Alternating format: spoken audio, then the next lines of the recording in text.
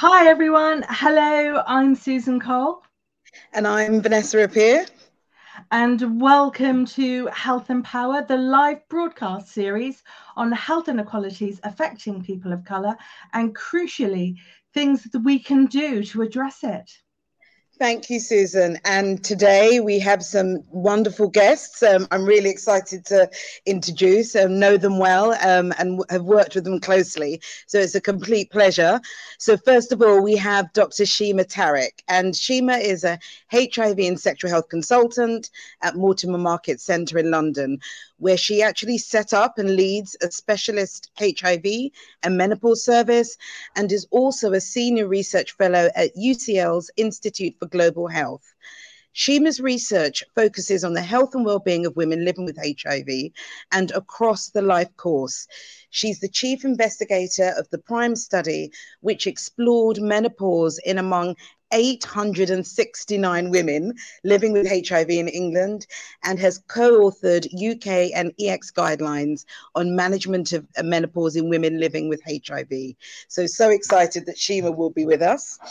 And then we have Denis Onyango, who is the Director of Programs at the Africa Advocacy Foundation, and he oversees initiatives supporting migrants at risk or living with HIV, hepatitis, mental health, TB, and other health conditions, as well as those who are experiencing violence, sexual exploitation, trafficking, and other harmful cultural practices. Denis has over 20 years experience with grassroots community health promotion and in supporting patients living with HIV. He's involved in health policy work at national and international levels and has served on several advisory boards and policy groups. So you can see, Susan, we're going to have a fantastic time as ever.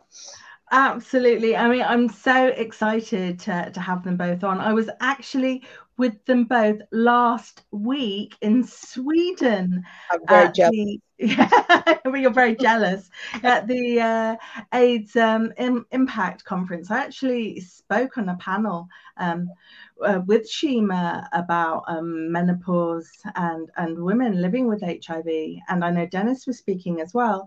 But I mean, one thing that really struck me at the conference is, despite the tremendous progress that we've made in HIV, the fact that people on effective treatment can't pass it on to their sexual partners, that women with HIV can have children born free of HIV, the reality is, for many people, particularly from Black communities, aren't benefiting to the same extent, and very often intersecting forms of stigma, discrimination, and disadvantage is affecting people from these communities, and certainly stigma continues to be a massive issue.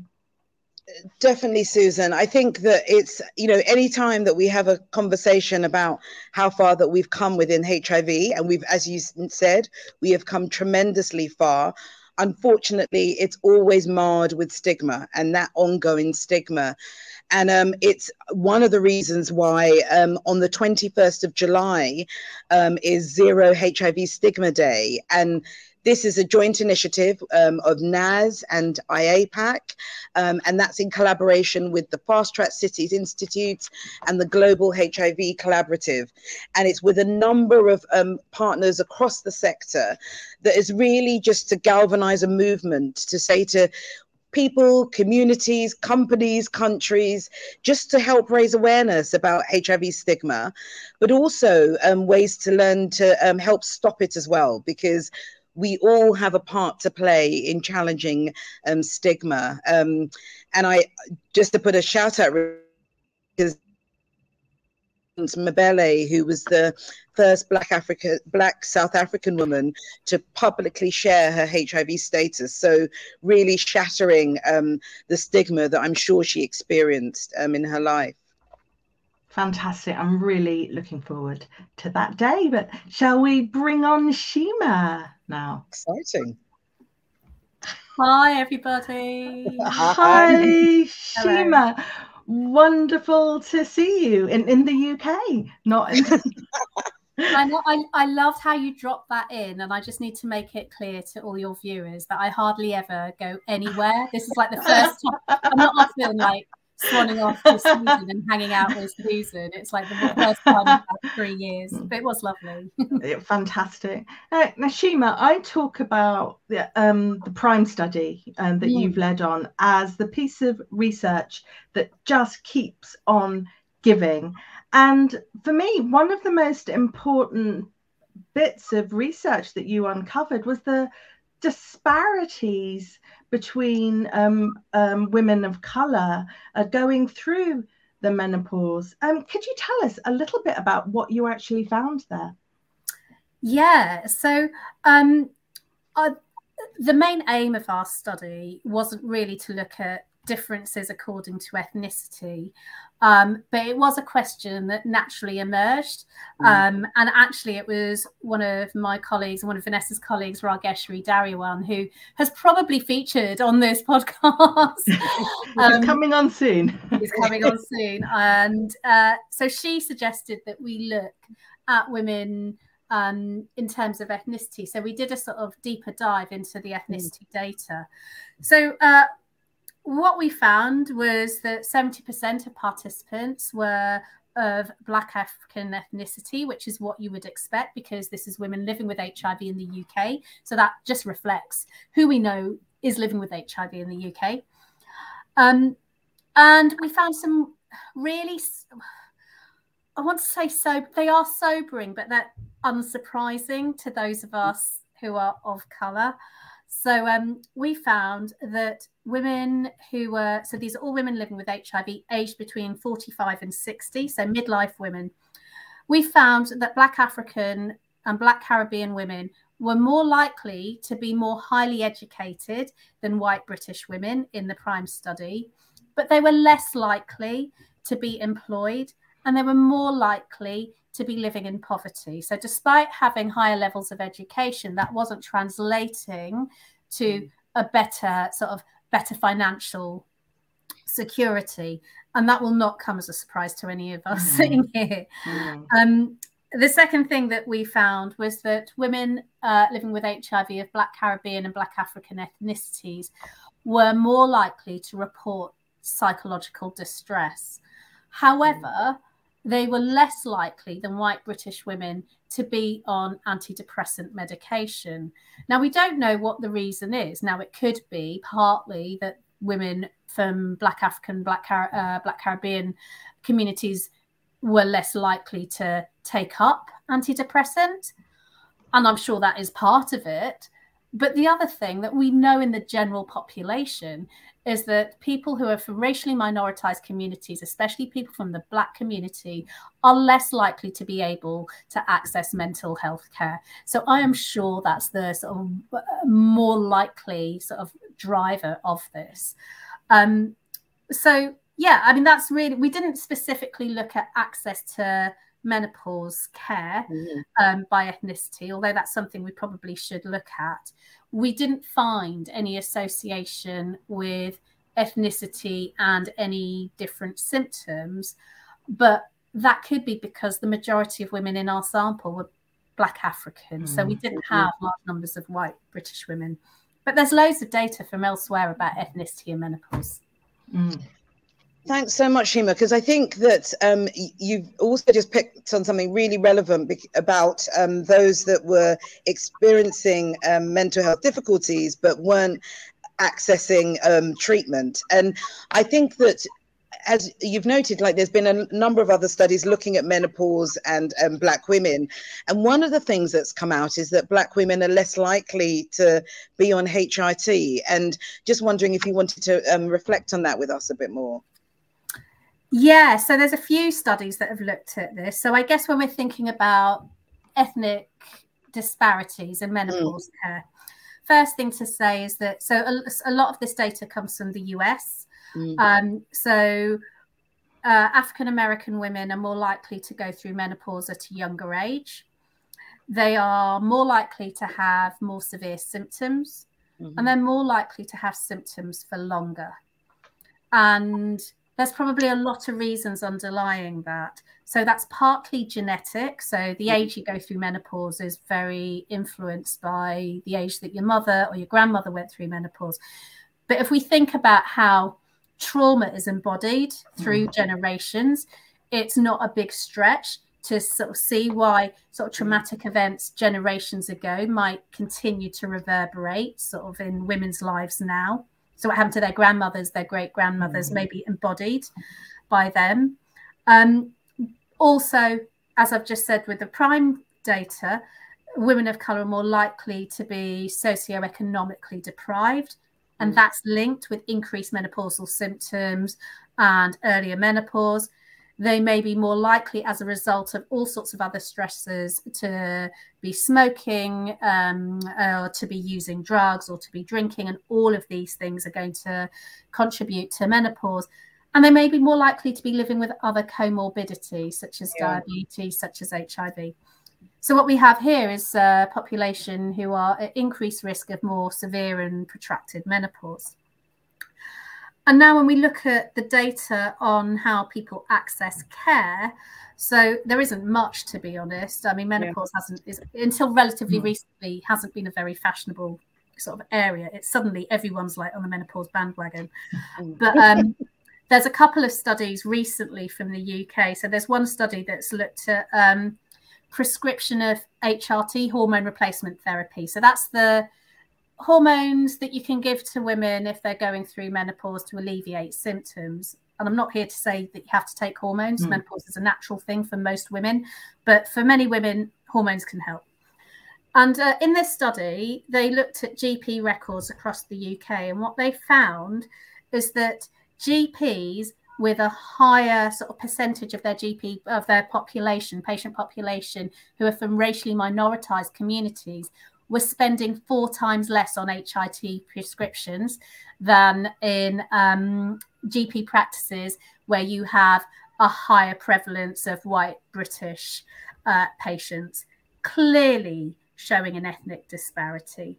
Secondly, there's another study, again, this has just come out about a month or so ago, which shows an interview study with GPs that showed, so this is asking GPs what they thought, and the GPs were saying that they felt that there was a lack of awareness amongst women from racially minoritized groups about menopause, perhaps different cultural expectations, and they felt that that made it difficult for women to access care. So I think you've got 2 things going on, what's happening within the communities, but then what's happening structurally in terms of racism within the healthcare system.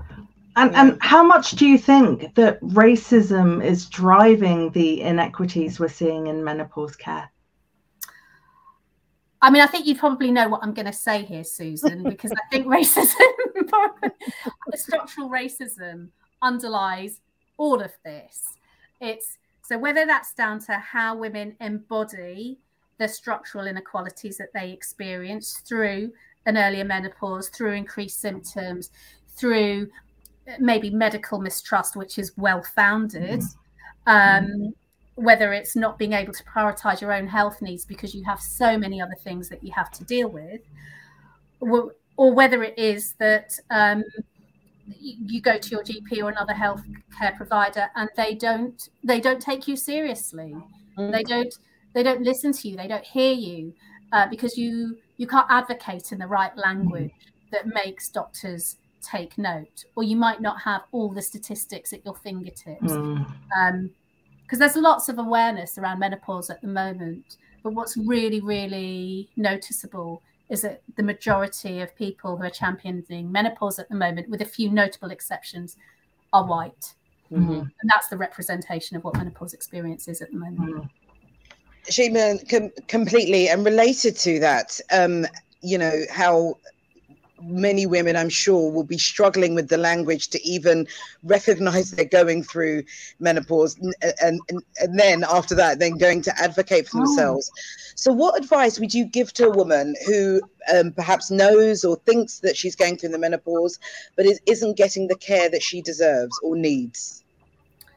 Yeah, I mean, that's a really big one, isn't it?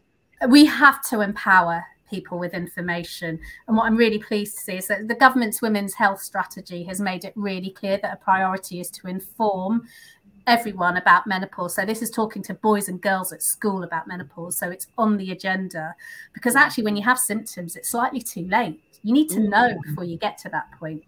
What I would say to people is talk to your children, teach them, and not just your girls, talk to your boys as well. You need to be having that conversation. As far as if a woman is going through menopause at the moment, or she's got symptoms and she's not sure, do try and go and speak to your GP. Most GPs are sensitive. Speak to your friends. You'll be so surprised when you start talking to your friends how many of them share the same experience. That's all me and my friends talk about nowadays, is yes. about dating and boys to talking about HRT.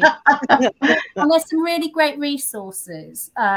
So Royal College of Obstetricians and Gynecology, the British Menopause Society, they all have really, really nice patient-friendly, accessible leaflets. Lots of documentaries like the one by Davina McCall, which is really good.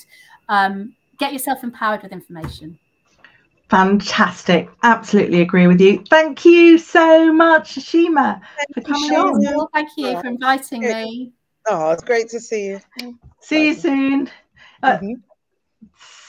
So important, and as a Black menopausal woman, I can certainly relate to everything that Shema is saying. As a Black woman on high alert for the menopause. Absolutely. And I think research is so important, and an area where we just don't have enough research is on sickle cell. And I know that today is International Sickle Cell Day. What do you think people need to know about that, Vanessa? Well, I think first of all, and people need to know that sickle cell exists. And just for a brief overview, so we've got our red blood cells that carry oxygen in our blood around the body. And then within sickle cell, the shape of the blood cells are sickle shaped. And so they then stick together, and it's harder for them to go through the bloodstream. And so then it's harder for enough oxygen to go around the body. That's a very quick overview. But it is a really debilitating disease. And one of the most difficult things is that the care that people living with sickle cell may experience within healthcare. And I'm really conscious, because there are some amazing people that work within hematology services that really advocate for those living with sickle cell. But I think if you talk to those living with sickle cell, many would comment about that the care that they receive may not be consistent or what they need. But I am happy to say, as ever, and we'll give a shout out to one of our previous guests, Professor Bola Oluwabi,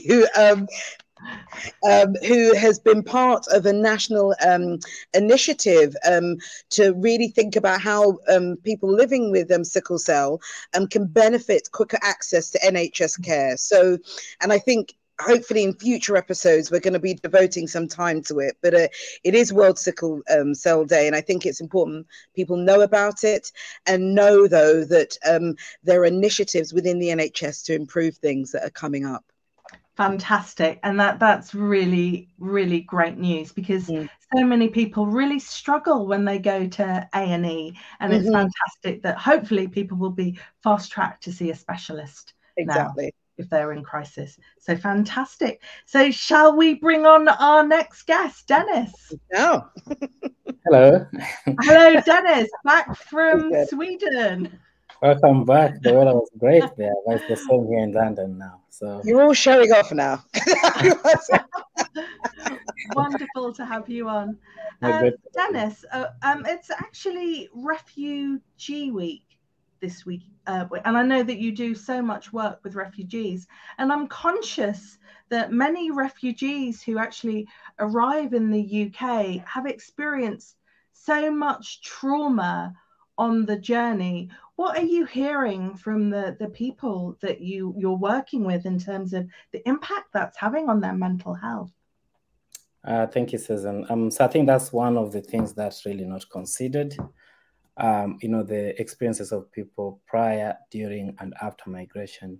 is not usually considered. I don't think that the mental health services that are available are currently are taking care of the psychological distress and the mental health complications that people experience.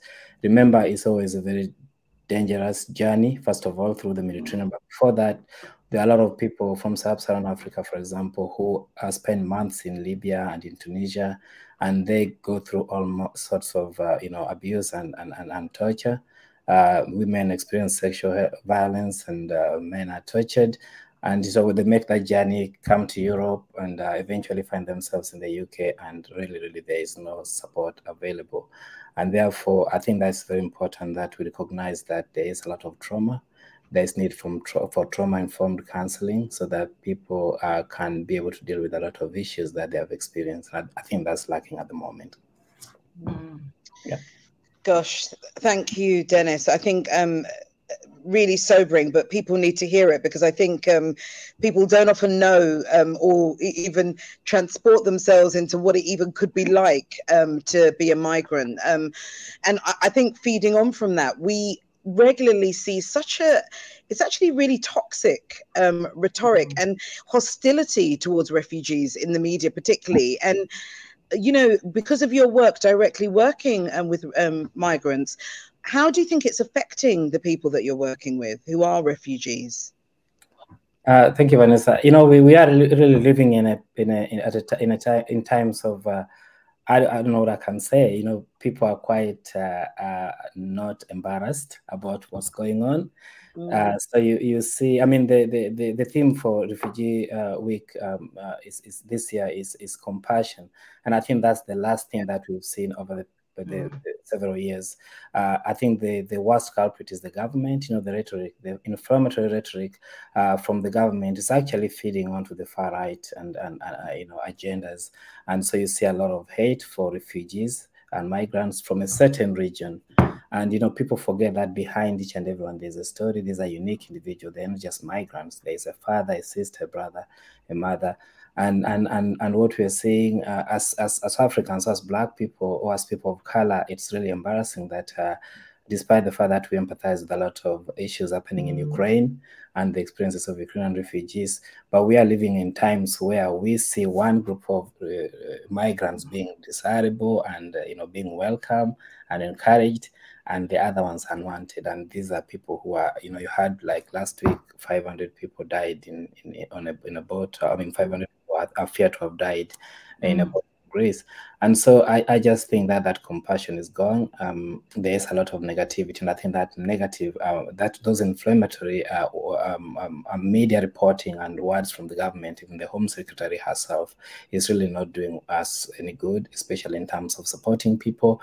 They are scared to come out of the shadows to access testing, and most of them reach healthcare services at a point of crisis. So I think that's something needs to be done. I think that we need to challenge these double standards, this blatant racism that we see when it comes to migrants and asylum seekers.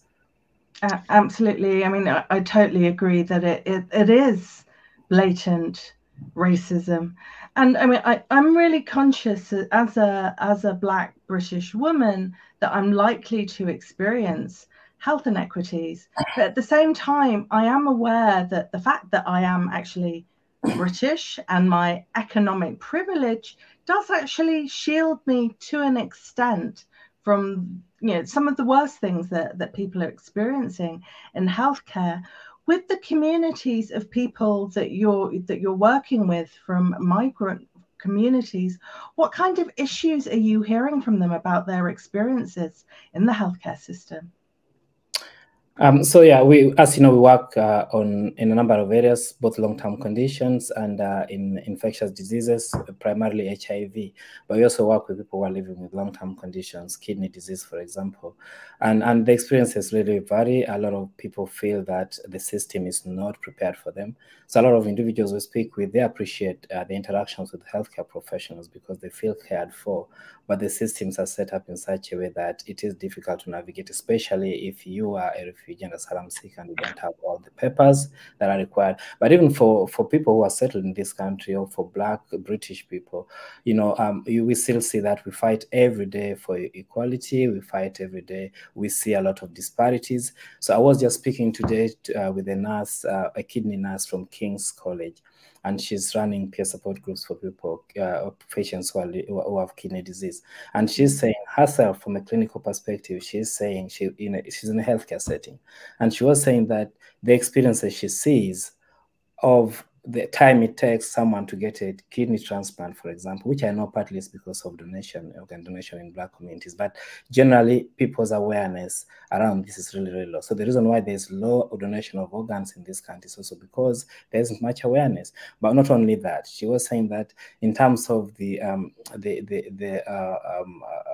dialysis. So she was saying that for most people, she says most patients who have a white background, care has been tailored in such a way that they can actually have that dialysis at home.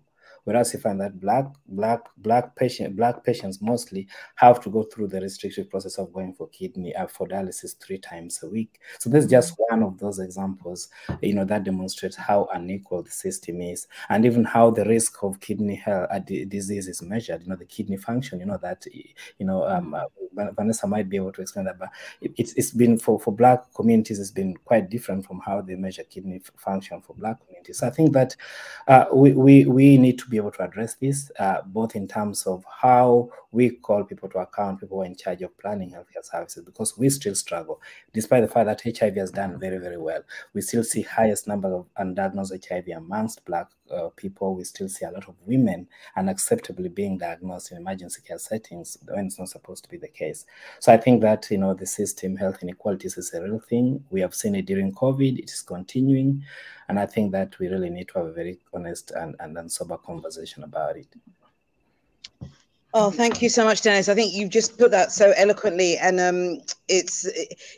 gosh, the dialysis example that you gave, and just recognizing that it is about privilege. So if you do have a home and you've got access to electricity, etc., you can have it at home. But if that's not in your hands at the moment, then you have to go to the hospital. So already there, you've got a disparity there. So no, thank you so much for articulating that. And so really, you know, I can guess the answer to this question, but I'm just interested in your perspective, because the work that you do, it really highlights that it's really important for services for migrant communities to be in the community.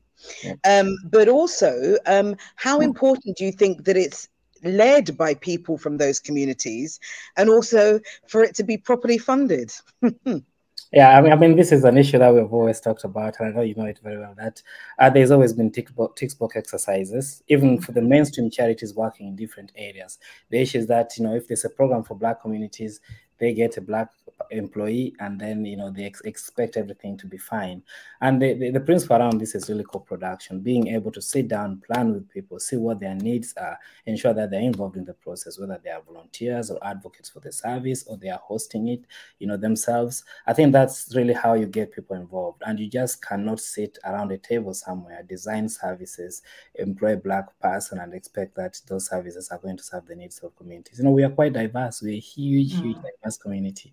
And unless you get people from different backgrounds and involve them, it's going to be very difficult. And, you know, we've seen the way funding is working. We know that even during COVID, it was widely acknowledged that funding for for projects or for activities or initiatives in the community for Black communities are not sufficient. There's been disparity. You've seen the Charities for White movement. You know, funders have been asking themselves questions whether there is any way that they can change, you know, how they award funding. And I think that, you know, we need to be very honest. Even if you look at local authorities, you know, we are currently challenging a lot and trying to work with local authorities around some of these issues. But yeah, the disparities we see are likely because we are excluded from planning those activities. We are not involved. We are not made to lead those services. And mostly it's very tokenistic, just to see that they are doing something right. But in the actual fact, a lot of people are being left behind because of this. Thank you, Yeah, Dennis. absolutely. And I am so tired of the tokenism that we so regularly see in the charity sector. And thank you so much for speaking up about it. And and I really understand the importance of co-production, working with you on the Positive Champions project in terms of having videos about the importance of testing for HIV, but all of those videos, the content was coming from the people, from the communities who know best. So thank you so much, Denis, for everything you're doing and for coming on the show today. Thank you, Vanessa. Thank you, Susan. It's been a pleasure being with you here. And bye-bye. Wonderful. Oh my goodness. We've actually run out of time. I could just keep going. Surprise, surprise. So huge thank you to Shema and Denis for coming on the show. Thank you for Disruptive Live for their technical wizardry, and for the lottery for very kindly supporting this broadcast. Very true. And we are looking forward to our next episode, which will be on Monday, the 31st of July. So really looking forward to having more wonderful guests, to being with you, Susan. And you never know, it may be in the flesh. Fingers crossed. Oh, let's see. Fantastic. Well, thank you very much, Vanessa, and see you all on Monday, the 31st of July. Thanks. Bye. Bye-bye.